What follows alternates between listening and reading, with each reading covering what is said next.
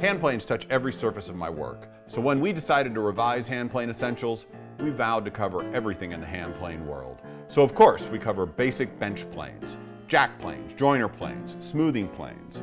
Not only how to deal with straight irons, but how to deal with curved irons, joinery plane irons, and all the crazy molding shapes out there. We cover sharpening.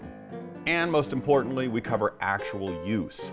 Not how to deal with just small little boards, but how to plane up really wide and long boards that you'll find in real casework situations. In addition, we cover all the other planes that we think are useful in the modern shop.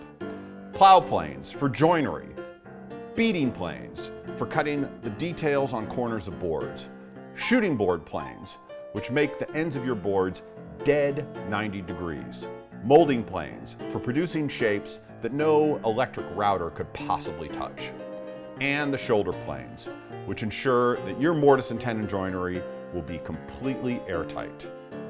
Everything you need to make your work flat, tight, and beautiful.